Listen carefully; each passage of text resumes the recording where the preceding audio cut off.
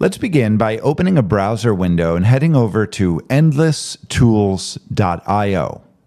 If it's your first time using the site, you'll need to create a free account, or you can go ahead and log in if you've been here before. Once you sign in, you'll be brought to your dashboard, and here you can see the three main tools within this suite. The first is the Type tool.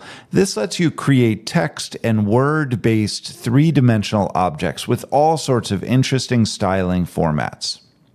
We also have a Cover tool, which works mainly with photos and allows you to add some really crazy, wild effects to images that are included or ones that you upload on your own. We then have an Object tool and a Shape tool. These are both libraries of 3D files that you can fully customize. For the most part, they are abstract or simple shapes. The best way to wrap your head around this is to just dive in and play. And so we're going to do that now using the Shape tool. So I'm going to hover over Shape tool and choose Start Project. And here you can see I'm brought into my editor. I can see my three-dimensional shape, and by dragging on it, I can turn it around at all angles. I can zoom in and out by sliding up and down on the toolbar to the right. And then I have various other options in these floating windows on the left and right-hand side. First of all, we can change the shape that we're using by tapping on the shape icon just beneath. And you'll see there's a whole bunch of abstract shapes and icons in here that you can work with. There's some really interesting and fun ones that will allow you to make a pretty neat file on your own. Of course, though, you can add your own shape by uploading an SVG file that you download from another source online, or you create yourself in a tool like Adobe Illustrator. I'm going to use one of the built-in shapes, so I'm going to scroll down and find something interesting that we can work with. Perhaps one of these really unique abstract shapes. And there you see it. I can move it around and see it from all angles. And I can even tap on the settings button on the bottom to control how deep it is, as well as some other factors like the segmentation of the shape, which doesn't do a lot for this particular shape, but with some of the other ones, it'll really change the appearance. Additionally, I have this smooth option, but that's not really relevant for this particular shape. So I have the depth where I want it. Maybe that's a little bit too deep. And so I'm going to close that toolbar. Now I can turn over to my textures. And on the left-hand side, you see all these spheres, which is typically how you show three-dimensional object textures or finishes. And you can see they're broken into different categories from basic to glass and dynamic, metal, etc. I'm just going to grab this green texture here so you can get a sense of what it looks like. Now within any texture, I have options, which I can control in this floating toolbar, including the appearance, how rough it appears, how the pattern repeats or does not repeat, how powerful the environment is, and different projection types, all of which control the ultimate experience.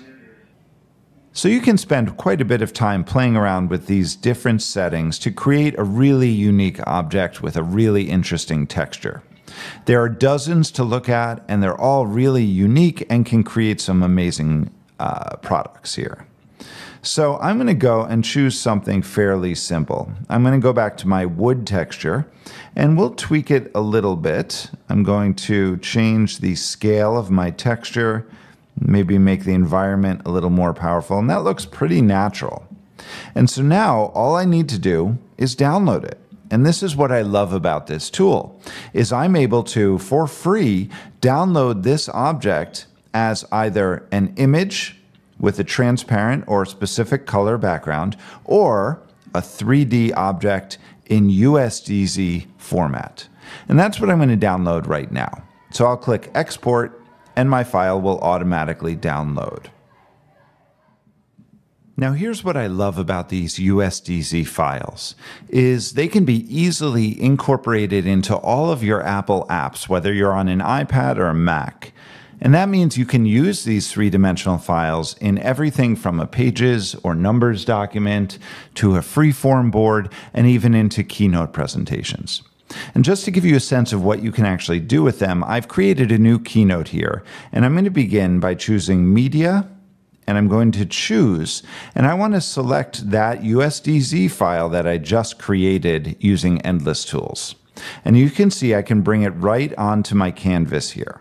And not only that, I can use this icon in the center to rotate it to different angles, depending on how I want it to look.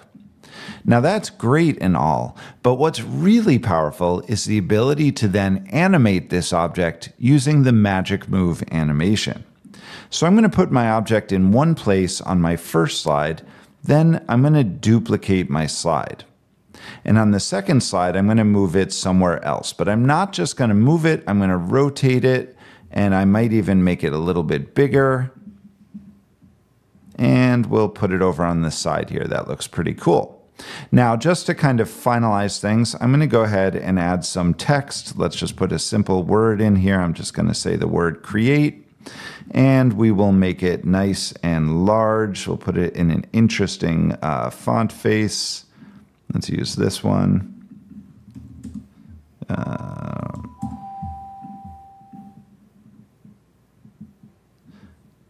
Okay, and I will just tweak the way it looks, maybe make it a little heavier.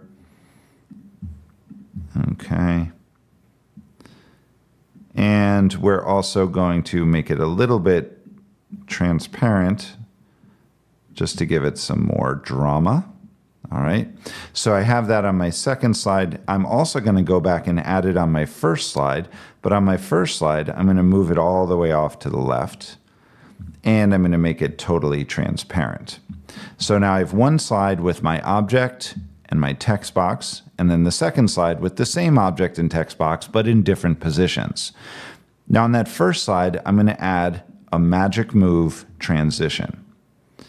Okay, and you can already see the effect that is created, and I'm going to just tweak it a little bit. I'm going to move this over a little bit. I'm also going to change the acceleration. If you don't have this setting on your device, if you check out my other videos, you will see how to turn on the acceleration curves within Keynote, which really allows you to create some amazing effects. And we are going to preview again, and we have created something like that, which is very neat. I'm just going to change my arrangement and move my 3D object all the way to the front on both sides and preview it again. And there we go. So all of that in about 2 minutes with a custom 3D shape, with a custom animation, allows you to create some amazing content. And remember, these USDZ files will work in all of your Apple apps and can really add some neat layers to your creations.